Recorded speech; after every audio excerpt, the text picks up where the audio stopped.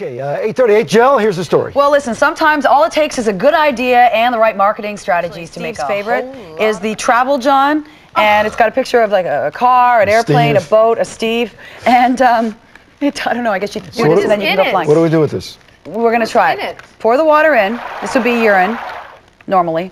I don't think you can do this. I can't look at that. Not number 2, number 1. Mine's going on the... And you have to wait till, so you're driving along, you take a leak, and here you go. You're driving like Lorena Bobbitt. You got this in one hand, steering wheel in the other. Driving away. About 10 seconds later. Is it good now? I think this is a stupid idea. Look at that. Okay, just a couple drops. Oh, what happens? You turn it over? No, look, nothing comes out, Steve. I'm afraid to do this.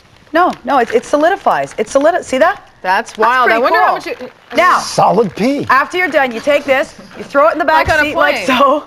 You just let it fester in the back seat for months. You'll probably forget about it. And the people driving with you in the back seat just love it. Just back there. See how much it holds, though. But isn't that a great... You got a shot. Look at you. Right. 2 points. Look at you. Is it...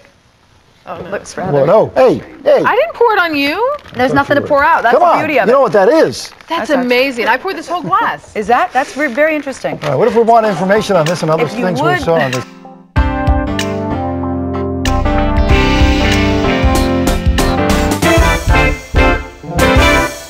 Back to you. He hates when I'm serious, when I have a serious read. What does it say? Do not swallow the absorbent.